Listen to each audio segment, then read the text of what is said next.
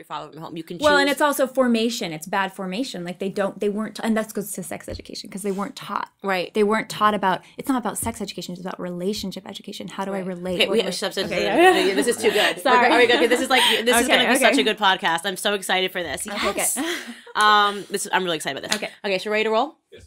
Okay. Okay, guys, we are rolling into another episode of the Candace Owens Show, and we are talking about sex. Yes, now I have your attention. Are we an over-sexualized culture? Are we not sexualized enough? Here to discuss all things sex with me, Lila Rose. Welcome to the Candace Owens Show. Thank you, Candace. I had to jump the gun there because we were having this off-camera conversation. It's all really exciting. And I know that you do a lot of work in talking about abortion and the harms that abortion brings. But then Marissa told me you also talk about chastity. Yeah. And I was instantly like, oh my goodness, I have to have her on the show. Not because I have an opinion on it, but because I almost don't have an opinion on it and I want to work through it. I think you do. I think you do have an opinion. I think but I you do. maybe just haven't, we'll talk about it. Right. Yeah. So did you remain a virgin until you were married? Yeah. Wow. Yes. Yep. And that was a decision. And my fiance, when we were engaged and dating, that he completely respected it and was on board because the value was sex is something so amazing. It wasn't that sex is bad, we're going to get rid of it. It was that sex is something so good, so bonding. Sex has the potential to bring life into the world, right? Right. And so we want to protect this incredible bond, this experience that we believe is not just physical, but spiritual. I mean, the research shows that it's more than just a physical experience. It's emotional, it's psychological, it's the most bonding thing you can do with another person. Right. And so why would you just do that with someone you're going to walk away from? That's true. You want to do that with your family, with your spouse, now, with someone was that you can he raise a a child with. virgin when you met him? So he could tell his own story. I mean, I think he, maybe had made other decisions in his life, but ultimately he wanted to recommit to that because that's important though. That people need to hear that. Before meeting me, the years before meeting me, it was a recommitment he wanted to make because he realized that's not the lifestyle that he wanted to live, where he wanted to save that for his future wife, and that's something a lot of people today, they think, oh, I've already had sex. It's not a big deal. It's not a big deal anymore, but it is a big deal. It is a huge deal. And it doesn't matter what you've done in the past. It matters what you're going to do in the future. And I think you can think about it this way. When you're having sex with someone or you're dating someone, it doesn't even matter even before that. This is someone's future spouse. This could be someone's future wife or husband. So you want to treat them with respect. You don't own them. They don't own you. Right. So you want to treat them with that respect. So I have to ask you, you and I are the same age. And so we kind of grew up in the same climate socially, I would say. It's okay. We're both 30. We're really old women here. We're old. Yeah. And what was that like for you growing up and deciding that you were going to commit yourself to God? Because I can only imagine in the climate that I grew up in, you're kind of considered the weird person if you're not sexualized. Yeah. People were, when it would come, it's not like I went around saying, I'm a virgin, but when it would somehow randomly occasionally come up in conversation, people were usually shocked. Like, how can you be 29 years old and, still not have had sex? And I think that that's a complete confusion that our culture has right now. The confusion of our culture says that it's actually normal to have sex when you're really young. Studies show, the research shows that actually early sexual activity doesn't lead to good outcomes later down the line. And actually delayed sexual activity leads to better outcomes down the line.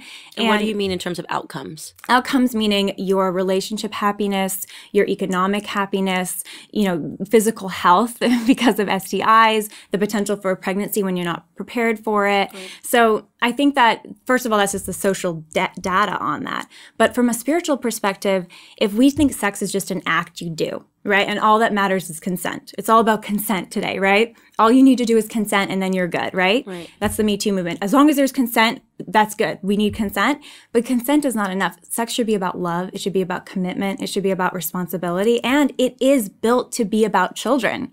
And it's only because we sterilize it. I mean, we use women, think about it, all these women our age and younger are taking birth control pills. They're being told you need to sterilize yourself. You need to shut down your hormones in order to be sexually available to men. I mean, that's what that message is. Right. No, it's actually really funny that you talk about that and why my wheels started turning in my head when you started talking about chastity, because I remember just being so young and no matter what you had, and this always freaked me out. So I was really staunchly against birth control pills by myself, came up with that conclusion all by myself. It's very dangerous for our health. It's dangerous, but the way that they promote it is what turned me off to it immediately. So it was sort of like, you turn 12, you go to the doctor, you say you have a pimple. They're like, birth control pills. Right. Go to the doctor, you say you have a headache. They don't look at the underlying problems. Birth control pills. You could say anything, and they say birth control pills help. And at a very young age, I was very suspicious of that. Good. And I swear, and I said, I don't know why every time I have any ailment, you keep telling me this birth control pill is going to fix it.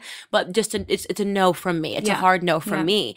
But it is interesting because when you learn about all of these topics regarding sex, whether that's abortion, whether it's about having sex, you learn about it in a very weird way in health class, which is almost like, yes, of course you should be having sex. And by the way, if you get pregnant, you should just have an abortion. Have an abortion. And they don't tell you anything about what it means to, like, what a fetus is, what it looks like, nothing. It is just, you are a responsible individual if you have an abortion, if you're not married, because this child is going to have a horrible, toxic life. And the best thing you can do as a young person is to have an abortion. So what is that sexual education doing? Yeah, it's sexual miseducation. So Planned Parenthood is behind this. They do the most abortions, and they're one of the number one sex educators. So they're getting grants from the government to be that sex educator in the classroom for kids as young as grade school. So little kids, to tell them that sex is not a big deal. Sex is some activity that's normal that anybody should do when they're young. So this is sexualizing kids, like little kids, like, you know, 6th grade, 5th grade. And it's trying to rip away the spiritual relational part of sex. Like, that sex is designed to bond two people together. That it's not just about a momentary pleasure. It's about supposed to be a lifelong relationship. Right. And it can bring children into the world. I mean, for all the condoms, for all the birth control pills, there are still so many unwanted pregnancies, as they call them, that there's almost 1 million abortions a year. But so it's not working. There's something about it that is a bit oxymoronic. So why would, at the very same time that they're promoting people to have sex, would they also be promoting people to not? They don't want them to have the babies, though. So what? They do. I mean, I think Planned Parenthood. I think Planned Parenthood has created a market for themselves. Okay, because they are sexualizing kids. First of all, this idea, you need to get the birth control pill. Yeah, and by the way, this idea that abstinence, meaning delaying sexual activity or not having sex, is impossible, is a flat out lie. I mean, I'm abstinent. You and I are abstinent right now. I mean, in the studio. And when I'm married, I'm abstinent with anyone else except my husband. I mean, it is a fidelity to just my husband. So we have self-control. We have the power to treat our bodies with respect and responsibility, and to treat other people the same way. And to send the message to kids that they don't, that it's inevitable that they're going to have sex and that they're going to be safe as long as they use a condom or they take birth control, is a complete lie. It does not protect their heart. It does not protect their mind. And it also doesn't protect their body, because at STI, you can still get an STI. You can still get pregnant, even using contraception. In the month before getting an abortion, so women who get abortions, it's about the percentage is about half of women who get an abortion say that they used some form of contraception in the month prior. So it's not like they didn't know about contraception. Right. They were on it, or their partner was using it, or something failed. And what happened? Or they just were enjoying the moment. And the majority of these people are just enjoying the moment, and they're enjoying that moment because they know you're supposed to enjoy the moment. They treat abortion like it's a button. Like, if I get pregnant, I'll just get rid of the child. But this idea of safe sex is supposed to be something safe as far as vulnerable, where you can be vulnerable, but it's not supposed to be something where you have to protect yourself from your partner with some latex or with a pill that sterilizes you or shuts down your hormones. How is that really self-giving and feeling vulnerable and free with someone? It always freaked me out. Just instinctually always freaked me out, where I would just say, why would any person want to just put hormones in their body every single day? That was an instinct that I had as a child. And it's suppressing something healthy. Right. That's the thing. Fertility is a sign of health. And this is the message I would send to all young women. Your fertility is a sign of health. If you're having really heavy periods or a rough time with something in your cycle, then look at the underlying symptoms. Don't shut down your entire fertility with these pharmaceuticals, with these drugs. That's not going to actually help address the underlying condition, and it's not going to help you be healthy.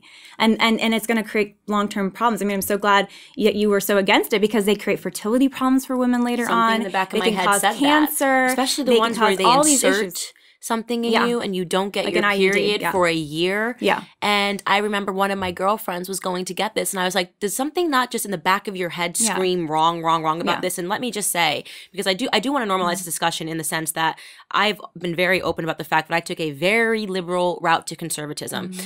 So even though I was staunchly against birth control pills, bizarrely, I didn't have this idea about sex as I wanted to be one of the cool kids. And so I lost my virginity when I wasn't too young, but I lost my virginity when I was in high school.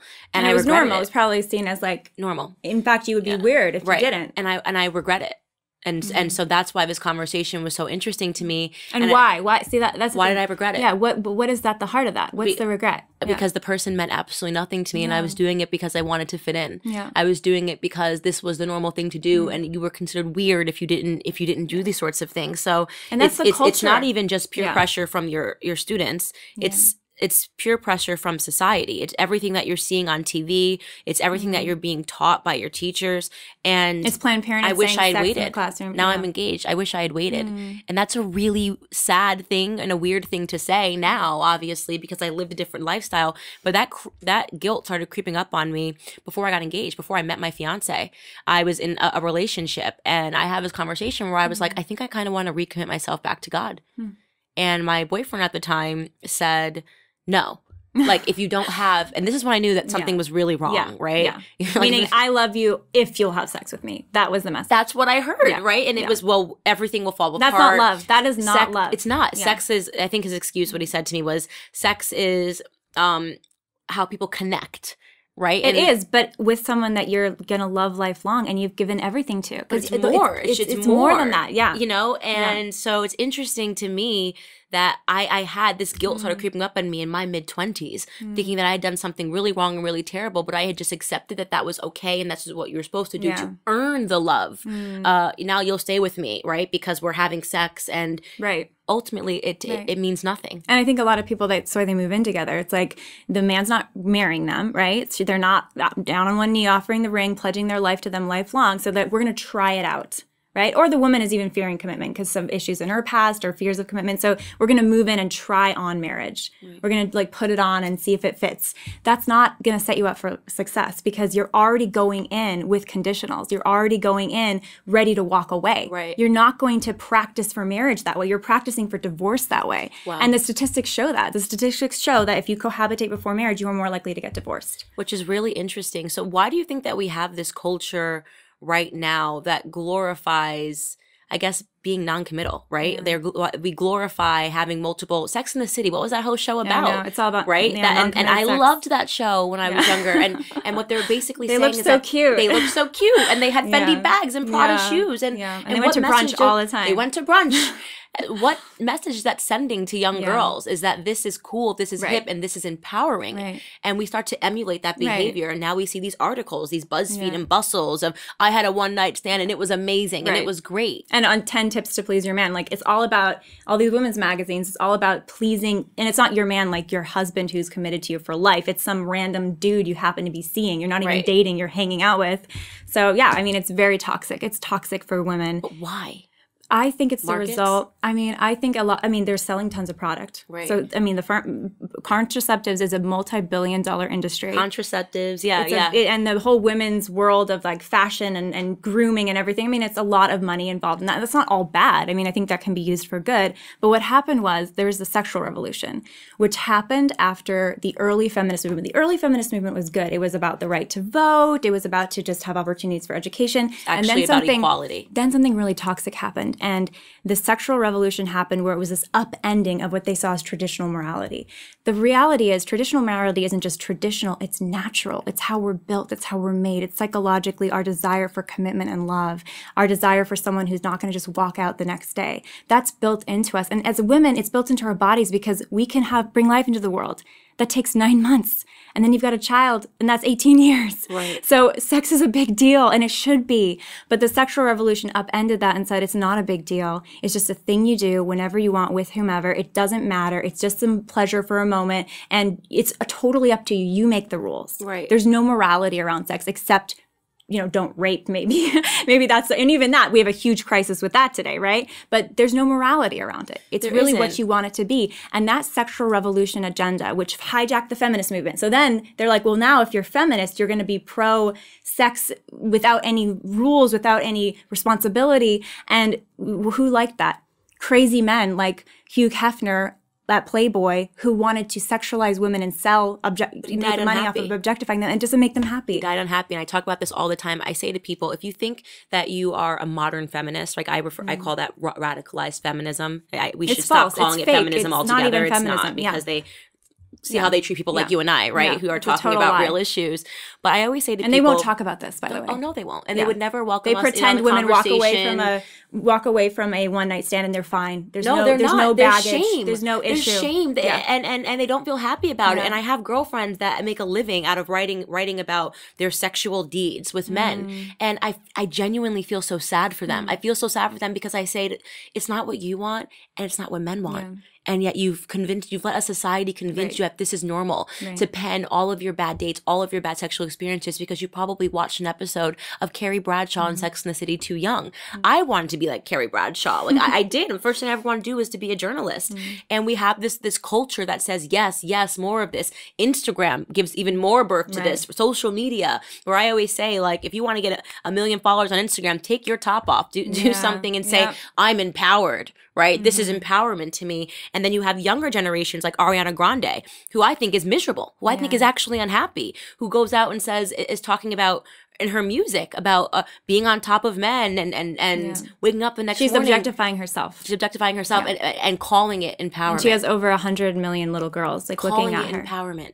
Right? It's very, very bad. And if you criticize it or you say that's harmful, it's like, well, you're shaming women. It's not to shame. Like, this is not to shame. This is to liberate. This is because we know what makes people happy. It's not you're not going to be happy sleeping with 5 different guys in 5 months. You're not going to be happy divorcing. You're not going to be happy getting an STI. You're not going to be happy getting pregnant unexpectedly or getting an abortion. Like, we know these things don't make people happy. Right. So we want people, and we know that sex, and this is the other thing, actually, the studies show, and the Atlantic just did this piece on this 2 weeks ago, these two, and they weren't even pro-life or anything, these women, and they wrote that they do the studies, and this is years of social data, so it's not just their study, it's other studies, that people who are married have the most sex and the best sex.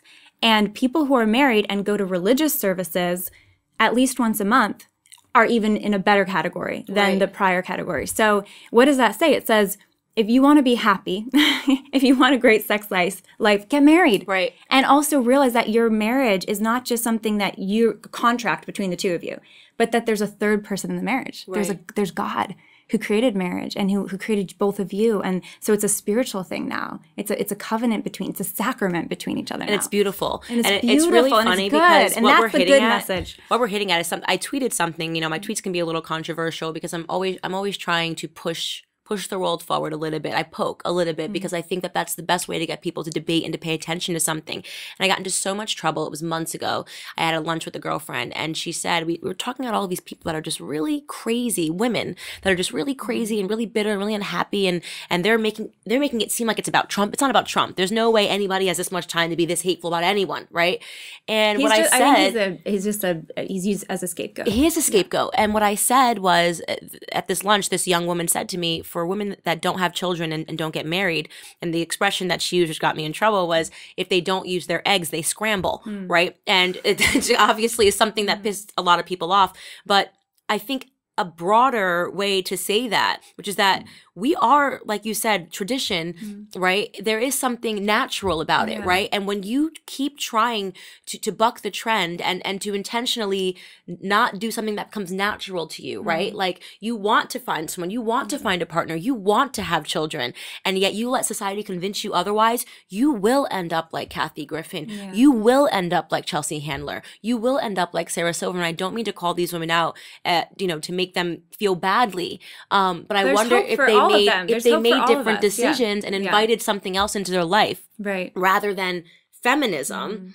If they would be different, if they would be more fulfilled, and yet they look at people like us and think there's something wrong with that. Like, I don't need a man is like the new empowering slogan. Women can do it by themselves. We're made for each other. Men and women are made for each other. It's symbiotic. It's beautiful. It's complementary. It is. And it's, I mean, and I think, you know, again, back to the whole thing of shame. I mean, shame is natural to the human person to feel it because we know it triggers when something's wrong, right? And the moral law, which I believe is, there's an absolute moral law that exists. Don't kill, don't rape, don't commit adultery, which is connected to other sexual ethics. And that mirrors a biological reality, the way we're wired psychologically, the way our bodies work. So this, when you say traditional, yes, it's traditional. And like you said, it's natural. These are two things that work together. And that's why all the social data backs up that getting married, waiting before you get married to have sex, getting married, and then having a child, so doing it in that order, is where people are more successful economically, psychologically, they're happier, they're healthier. That is what the data shows. But you know what I think it is, though, also, and this is why I kind of try to be in the middle here, because when these people say, no, now we have to let people have abortion whenever they want, and they're out screaming and they're fighting for babies to be murdered. You say, where does that come from? Do I think these people are fundamentally evil? No. Yeah. I think they're fighting for something that is fundamentally evil, but we have to ask ourselves why. Why are they fighting for that? And I think what happens is that you make a decision when you're really young because society tells you it's okay and it's normal. And a lot of these people have had abortions, right? A lot of these people, like me, had sex when they were young. And so they think that if they go the other way, they're suddenly become a hypocrite. So they start fighting for something that they don't even believe in anymore. And it's almost incumbent upon people like me, like I wish I had done what you did. Maybe the space for the people like me who didn't wait until they were married is to say to people, I wasn't happy. I wasn't fulfilled, and I wish I had done what Lila did. And at any moment, you can change your mind. You can recommit. Like when you brought up your husband, you can recommit. And that's just as beautiful as an act, and you can be on the side of goodness. In many ways, it's more beautiful. It's more beautiful. It's like it's having the courage to change your life. And that's hard. That's hard to do. It takes a lot of humility, and it's not popular, right? This isn't the stuff that's gonna get us on late night TV. That's for sure. They're not gonna be like, oh, what wonderful, talk about chastity. Well, that can change. We can change all that. I love it. It's like Prager, become the media. Become the media. Let's create it. Let's make girls want to watch this and have conversations about this and make decisions in their own self. I think the most beautiful thing a woman can do is wait until they're married to have sex. I really do. I admire people that took that route. I wasn't that girl, but I hope that people watch me and hear me talk about that and say, you know what, I still have a chance to make that decision. Or I can turn around and say, you know what, now I'm going to wait until I meet that person. Because when you do meet that person, as you said, there is something so spiritual. It transcends societal expectations, conversations, and you realize that society is doing something really tricky right now. Yeah. And I think we need to, sex is beautiful, right? And that's why women taking off their shirts on Instagram, they get more followers. I mean, there's something about sex that's just incredibly attractive. I mean, it's the way we're wired. It's the way we create future generations and make the human race continue, right? But I think that's part of the message too. It's like, sex isn't bad. It's like, not that you're not thinking sex is good enough. You're treating sex like it's not good enough, actually. That's the problem. And so I think media has a huge role to play in it. But we can change that. We can change that one step at a time, doing our part to say, look, sex is amazing. Marriage is amazing. Marriage is awesome. I think part of it is that marriage is looked down as not that great, not that fun. That's the ball and chain. You settle down. You can't travel anymore. Kids are going to ruin your life, you know? There's all this negative messaging around marriage and family and kids. And, you know, it's just boring. And that's not true, you know? And that's why, you know, being married now, I'm like, it is awesome. I know we're only 6 months in, but it's a gift. And I know it's hard. It can be challenging, but we're going to work on that. And this is our life project together, and it is, and with God we can do it. Like God can talk give us about strength. God, and all of these things that society makes you think is not normal. And I think especially the public school system has really done a number on children, and you literally come out backwards. Like they just send you out into the world backwards. Everything you think you should know. Like you come out being like, yes, abortion is empowering. Don't need a man. Like think about how weird that is. I learned actively in a feminist 101 course in high school that there was something virtuous about hating men. Hating men.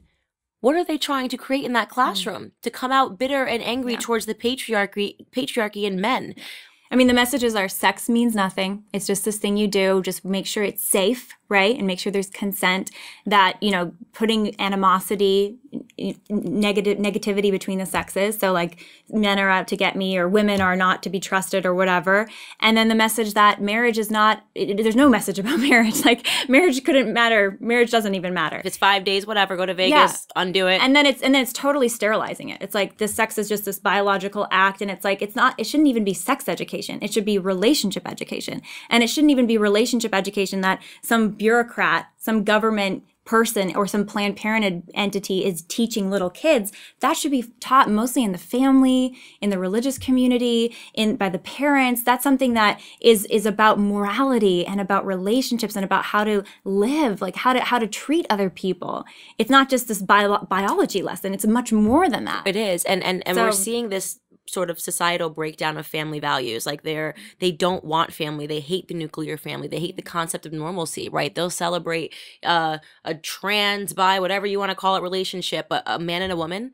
They reject it in society. Like you're considered a token of evil. Like that this all needs to be, it's true. This all needs to be destroyed. Yeah. And we need to make men women and women men. And what I see, the reason for that, I think, is because, like you said, the family unit is responsible for instilling values inside of the children. So if you don't want the children to have any values, if you don't want the children to believe in God, if you want the children to believe in government, if you want the children to believe in Hollywood, break down the family first. It's a threat. So the family, a strong mother, a strong father who love each other, who respect each other, who fought for each other and are committed to each other for life, for having kids, is a threat to a powerful bureaucracy that wants to control everything. It is a threat to the elites who want to sell you products in entertainment or wherever else, who want to control the way that you think and sell you stuff. Right. I mean, it is a threat to that. And I think it's a spiritual thing too. I mean, I'm a Catholic. I believe that there's spiritual powers at work here. And, that's a debate. Anyone could debate on that. But I think that this is a fight for the soul of our country and the soul of the family. Right. And so all of these things, abortion, the breakdown of sexuality, the breakdown of marriages, they're a threat against the family. They're a threat against the child. How do we revamp it, though? How do you revamp it? It's a huge thing. I hope that this plays some really small part in it, right? Because we know that millions will see this and great. But how do we go about changing the radicalization of the education system? Because that's where people are getting radicalized, in the school system. I'm a big advocate of alternate education approaches. So charter schools, private schools, as they can be afforded, homeschooling. Right. They attach a stigma to that too. I was blessed to be homeschooled for a lot of my education. That's why you came out so good. Okay. But I mean, other people, one public school can look very different from another, depending where it is, depending on the culture around it, what city it's in, what community it's in. But I think that it comes back to the education system, I think, is a product of our families, right? How strong are our families? How present are our families? Is there a mom and a dad at home? Because that's already going to set you up for more success, even if there are negative forces at school. So there's a lot of pieces in play, and I don't have all the solutions as far as the public policy side on education, because that's a complex conversation. We could do 10 podcasts on that, interview 10 experts, but I think it comes back to one person at a time. I believe one person choosing to put their trust in a power higher than themselves, to give their life up for something bigger than themselves. Right. Not just about me, but about self-gift. And that's what, going back to sex, it's about self-gift. It's giving to you because I love you. In my marriage, I'm giving myself for my husband. He's giving himself for me.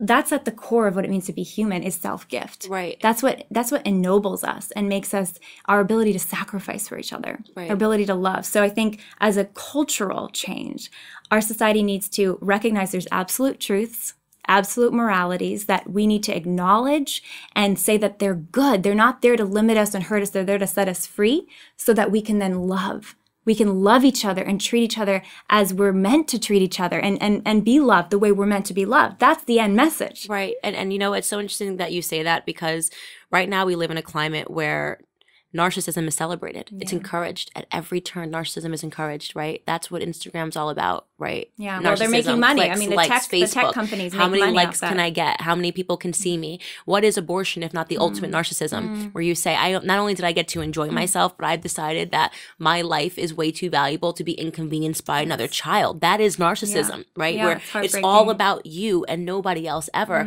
And that's why we're seeing this rejection of God in society. Even some of my very conservative followers followers, as I love to read the comments and get feedback, they'll say, oh, I love this, I believe in this, but I wish we'd stay away from, the God conversation. And I always want to rebut and say, what bothers you about the fact that somebody is giving themselves to a higher power? Right. Have you ever met anybody that's deeply religious that completely offended you, right? Because they believe in what? Family, right? They want to live their life according to the Bible, or the Torah. Like what is it about that you instantly reject about God is a better question. Right. And you can go I'm not going to talk about God. I'll just talk about the social data, the outcomes, and that all backs up these moral things we're talking about. Right. But look, even our Declaration of Independence references a creator who endowed us with certain inalienable rights. All of our money. In God we trust. In God we trust. And there's a reason for that. Because if there's not a higher power, if there's not a higher authority, where is it at? Government decides. They can change what our rights are. They can change what the dignity of the person means. It's all relative. It doesn't matter. You can't have a society that has justice and love in it that way. Government becomes God. Yes. They don't realize that's the moment that you reject God, you actually are accepting government. Yeah. And that's why in all of these communist and socialist societies like that, I mean, think about what the tenets of communism was really about. No God. It's just us. And that's a sad society to live in, whether you believe in God or not. And an important question to ask an atheist is, do you hope you're wrong? Do you hope you're wrong? Do you hope that there's something beyond this? Because if you hope you're right and you hope that there's nothing left than this, that's a scary society to live in. Yeah. And there's a lot of evidence for the existence of God, but at the end of the day, it comes down to a choice of, do I want to trust that there's order to the universe? There's a lot of evidence for it, right? Order of the universe, the design of the universe, the design of like our bodies, how they're made to have children, our relationship with men, all these things we're talking about have an order in the universe as they have an order in the moral law. But do we want to put our trust that this is a good thing, that this is something that's going to help us if we are obedient to these moral realities, which is not, again, like, chains around our wrists. It helps us to be free because we avoid making bad choices. Right. We avoid choosing things that take away our happiness and create division in relationships, division between our own bodies, our own children in the womb. I mean, that's what abortion is, this ultimate division. I don't want you. Right. I'm against my body and the child in my body. Right. And so do we want to trust that this higher power is good and loving and just, and that if we can say yes to these laws, we will actually be more free and more who we're meant to be. Right. And that's Christianity. That's what, I became Catholic in college because I did a lot of study, a lot of research. I was like, do I believe in any religion? Am I a Muslim? Am I a Mormon? Am I, whatever, Buddhism? I studied all these different religions. And I came to first the historical reality of Christ. 2,000 years ago, entered human history. It's never been the same. He came and fulfilled all of these prophecies of Judaism. And he came and said he was God and died for us and then rose again for us and totally transformed civilization afterwards. So Western civilization afterwards was never the same. That's the correct. Respect for women, the respect for children, the respect for people seen as equal in dignity before God. Those are Christian, Judeo-Christian ideals. Right, and those are under threat right now. And those are under threat, but that's beautiful, that's good. Right, is beautiful. That's freedom, that's good news, that's a good freedom message. Freedom is an interesting word because here is something that I've realized, and you do have to credit the left in terms of the brilliancy behind what they've been able to do in society because they did it so quietly, like a thief in the night. They've managed to somehow sell things as freedom that are in fact bondage, right? So I completed about 1.5 years of not drinking last year, and it was just that. It was just that the thing that they tell you is freedom, right? Go out, drink, party, have sex, do this and that. In the end, it starts to feel like bondage, and you become this person that's not happy. So how is it freedom? Just because you took a picture, you don't remember what happened last night. That's kind of a scary thing, right? You don't remember what happened last night. And they've managed to, via the media and via the education system and via the destruction of the family unit, sell people their own demise. Yeah, I mean, literal salt to a slug. Yeah, I think you're spot on. They've taken the language, and they did this with abortion. I mean, you see choice. Reproductive empowerment, these terms used to mask straight up murder, killing a human life who's totally innocent and trying to just grow. And they put these positive terms on it. And it is completely false. Right, because liberalism sounds better than conservatism. Right, I mean, nobody even knows. I think most people today who would think they're liberal, they're not actually liberal. I mean, the extreme progressivism that's taken root in kind of mainstream, a lot of the Democratic Party, especially on abortion and things like marriage, it is not I think, traditional liberalism. So that's a whole other conversation. Classical liberalism, which you and I both know, Dave. I know. Yeah, and he talks about that. Yeah, but you're right. They take words and they literally make them mean the opposite. So freedom is now sex anywhere, anytime, sex completely drunk, like you said, this, like the hookup culture, that was the sexual revolution, right? We're sexually free now. No, you're actually enslaving yourself. You're enslaved. You're enslaving yourself. And then abortion, this is choice, right? This is empowerment. This is women's rights. Those are great sounding words. Right. I'm for choice. I'm for women's empowerment. I'm for women's rights. I'm a woman. I'm for human rights. But taking the life of a child in the womb who is completely defenseless, and as a mother, surrendering your body to an abortionist to have them destroy that child, that is not empowerment. Right. It's an act of violence. It's lethal violence. So what have they done? I mean, if you can take the language, you can take the mind. Right. If you can go into the language and mess up the language and distort the language, then you can distort the thoughts. And so it is so important, like you're saying, we have to take back the language here. We do. This is not choice. They're programming this is not freedom. us, and they're programming us really young, and they have the ability to do it because they know that, especially in these one-parent homes, the parents don't have time to look over their children's homework when they get home. The parents don't have time, and that it all feeds into one another, where you break down the family, and now the teachers are in control, and they can feed you whatever they want. So whoever is telling that children when they are that young that sex, you can pick your gender, you can have sex whenever you want, you can do whatever you want, this is normal. They in many ways are creating minds, and then in turn creating a society, which is where we've ended up today, which is really radical. But I have to say this, and let me know if you agree. I'm optimistic. I'm optimistic. I think that we went really far left, and in the process, a lot of people woke up, and I was one of those people who woke up and said, whoa, not that liberal. Are you optimistic, cautiously optimistic, pessimistic? How do you feel? Yeah, I'm extremely hopeful.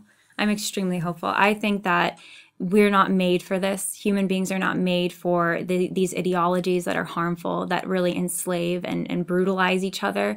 We were made for love. We were made to want to walk justly. We were made to walk justly with God. I mean, that's how God wanted us to be originally when he created us. And I think that there are many people out there that are waking up because it's hurting them. They're hurt. People are not happy. I mean, even that study on sex, they're not happy and they're having all the sex, supposedly can have all the sex, there's no laws about it anymore. Right. And they're not happy. Right. So I think that one person at a time, there's awakenings that are happening. I think there's a lot of cultural work being done by nonprofits and families and churches, Prager, a live action, trying to change the narrative on this, educate, help people connect the dots on it. And then just people, one at a time. I mean, the power of your marriage, when you get married, the power of your marriage, the power of your love is going to be an example to other people. Right.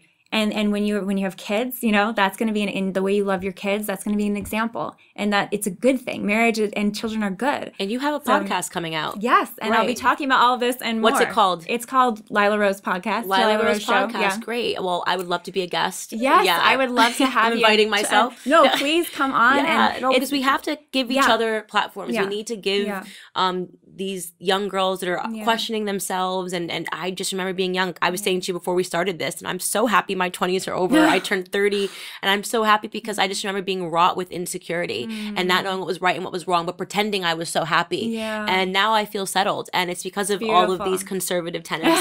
It's because of marriage. It's because I know what my life is going to, and it's because I know that I'm on the side of goodness. Yes. That I'm on the side of goodness. I'm fighting for lives, right? I'm fighting for people to be who they are in their natural state and not what society tells them is going to make them happy. Yeah, it's beautiful. So it really is a blessing. Do you have any, by the way, are we able to talk about your news? Oh, yeah, sure. Yeah. Of course, yeah. It's a baby now. So yes. I'm 6 weeks pregnant. Which is so exciting. Yes. Yeah, we're thrilled. I was telling Candace earlier, I'm like, I might feel like I have to throw up during this interview. Right. It's really bad morning sickness. But congratulations. Honestly, I mean, I'm thrilled too, because I'm just like, somebody with your more morality should have 20 children. Oh. I really do believe that. Well, I'm 30, so we'll see. I don't know. 20 might not be in the cards. Get it up. Twins, triplets, we'll work tuplets. hard on it. Yeah, exactly. So we wrap up every episode by letting you leave one message to the world. So you're going to look at the camera. Okay. We're going to put 2 minutes. You can use all the 2 minutes or less than. And if you could have one message fall upon the ears of every single person in society, what would it be? Lila Rose, 2 minutes. On your mark, get set, go. God created each of us for love, to love and to be loved. He is love. God is a God of love. And the work I've been involved in to stop abortion is because I think I know every person is created in God's image and likeness. You are created in his image and likeness. I am. He loves us. And he loves us so much that he himself came down to earth to die for us and to give his life for us because of our sin, because of our pain. And he wants us to be free eternally and have eternal joy with him. So no matter where you are, no matter what you've done in your life, no matter what's happening in your life, there is a beautiful plan that God has. He created you for a purpose. He created you with beauty and with purpose and with meaning. And there is a beautiful plan that he has. And that's why I'm fighting for every single child. That's why we have to fight for every single child, because God created them with that purpose, and fight for each other because each of us are in his image and each of us, we have a plan and something that he is calling us to do. That was so great. So great. Thank you so much for coming Candace. on. Thanks for having me. Great conversation. Such an interesting conversation. It's good. And it's fun. Thank you guys for watching the latest episode of the Candace Owens Show. I hope you guys enjoyed the conversation as much as I did. As many of you guys already know, PragerU is a 501c3 nonprofit organization, which means we need your help to keep all of our content free to the public. Please consider making a tax-deductible donation today. I would really appreciate your support.